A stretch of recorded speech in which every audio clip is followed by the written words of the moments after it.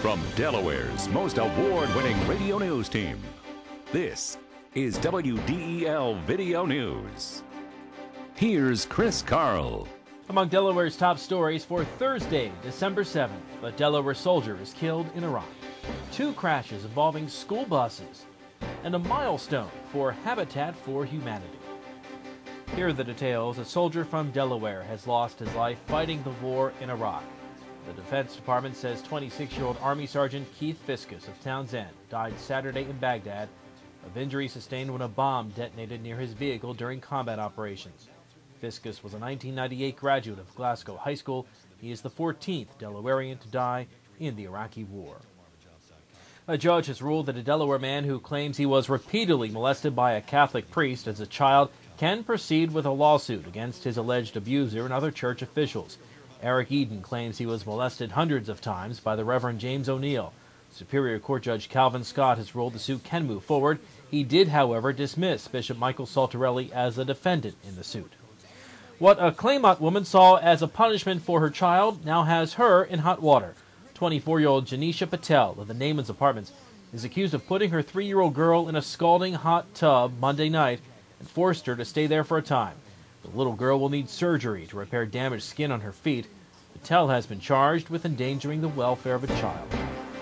A lawsuit against a state lawmaker has been dismissed. WDEL News continues in a moment.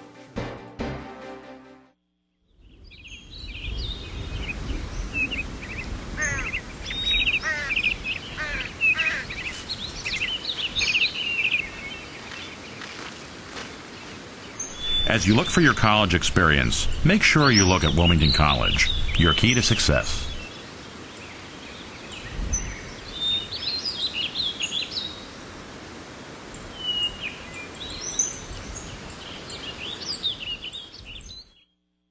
A Superior Court judge has dismissed a citizen's complaint accusing a state lawmaker of illegal double-dipping, saying only the Attorney General can bring such an action. The lawsuit was filed against Dover Representative Nancy Wagger for billing the Capital School District, where she was a school-to-work coordinator, for time spent on legislative duties. Superior Court Judge Richard Couch has ruled that Newark resident Bob Reeder has no standing to bring the suit. Some scary moments yesterday morning as 2 separate school buses were involved in traffic accidents. WDEL's Carl Konevsky reports. No students were on the bus heading south on I-95 when it was hit by a pickup driven by 75-year-old Thomas Hatzis. Hatzis swerved into the bus as he tried to avoid hitting a slow-moving car. His truck rolled several times and he was taken to Christiana Hospital, where he remains in critical condition.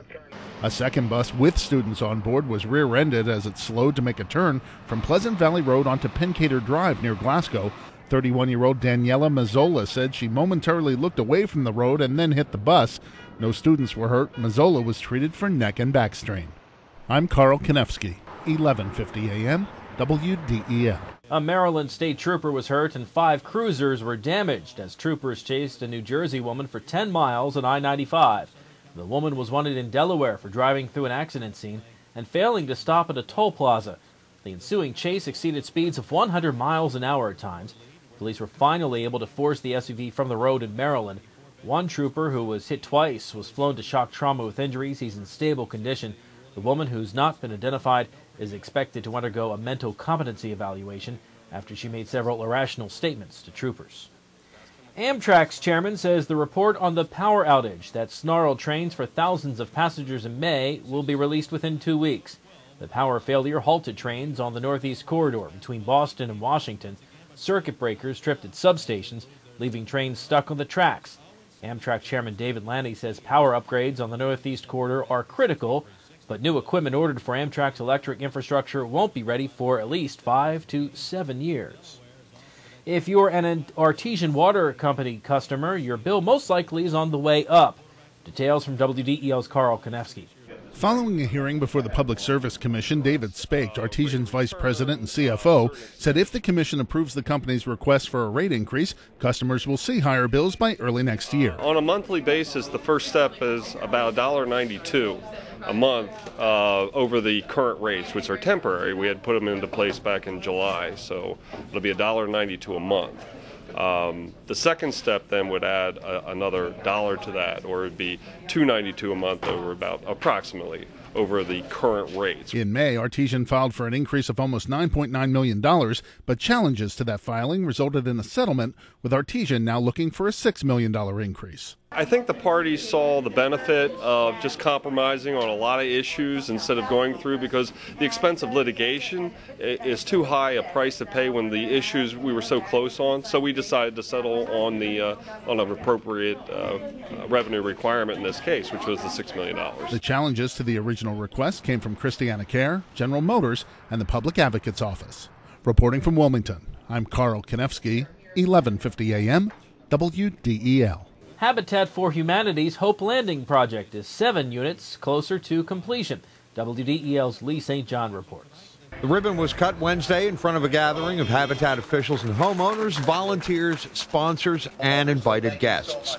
Dedication of the new homes at 7th and Bennett Streets in Wilmington also marks Habitat's construction of its 100th home in Newcastle County since the group was organized in 1986. City, county, and state officials were on hand to present Habitat with proclamations recognizing the 100-house milestone. Kevin Smith, Habitat's executive director, says the group plans to double that number in the next 5 years by building a total of 21 houses a year starting in 2007. Habitat for Humanity Newcastle County currently has 5 projects in various stages of construction and another half dozen on the drawing board. Reporting from Wilmington's East Side, Lee St. John, 1150 AM, WDEL. It's something the Hens Hoops team hasn't done in 50 years. WDEL Sports and your Delaware AccuWeather forecast just ahead. You could spend your money at the gas pump, or you could spend it on those sexy pumps at your favorite store. Let Dart do the driving. I do all my shopping with Dart. It's the most convenient way to shop the outlets, and it saves me money. Now save even more. Get up to 40% off with a discounted Dart card online at dartfirststate.com or at your local Acme Market. At this rate, with the money I save riding Dart, I have a new pair of shoes every week. Travel smart. Choose Dart. I'm Peter MacArthur. I'm Melanie Armstrong, and here are Delaware's top stories at the top of the hour. The most complete coverage of the news that matters in Delaware every weekday morning, 5:30 to 9 on 1150 AM WDEL. In WDEL Sports, the University of Delaware men's basketball team came close once again, but it still wasn't enough to avoid their 7th straight loss. The Hens are 0-7 for the first time in 50 years after losing to Central Connecticut 63-60 last night. Blue Devils guard Danny Powell hit 3 free throws in the final 5 seconds of the game for the win. Delaware led by 4 at the half, but hit just 8 of 17 free throws, dropping their 7th straight to start the season. The Chicago Bulls jumped to a 39-16 first quarter lead and were never threatened as they drilled the Sixers 121-94 last night. Ben Gordon scored 17 of his 31 points in the first quarter, handing the Sixers their 5th straight loss and 12 in their last 14 games. Allen Iverson scoring 25 for Philadelphia. And the Phillies have pulled off the biggest trade of the winter meetings, landing an established starter. The Phillies get 8-year veteran right-hander Freddie Garcia from the Chicago White Sox for struggling right-hander Gavin Floyd and a player to be named later. Garcia was 17-9 last year and has won 116 games in 8 seasons in the Bigs. Meantime, longtime Phils catcher Mike Lieberthal has signed a 1-year deal with the LA Dodgers. Your WDEL Delaware AccuWeather forecast: clouds and sun mixed through today, a high 53. Tonight, cloudy and much colder with a chance of flurries, low 24. And tomorrow, mostly sunny but colder, a high just 35. Get news updates throughout the day, Delaware's top stories at the top of the hour on 1150 AM WDEL or anytime right here at WDEL.com, including news video from Delaware and around the world from WDEL and the Associated Press. I'm Chris Carl.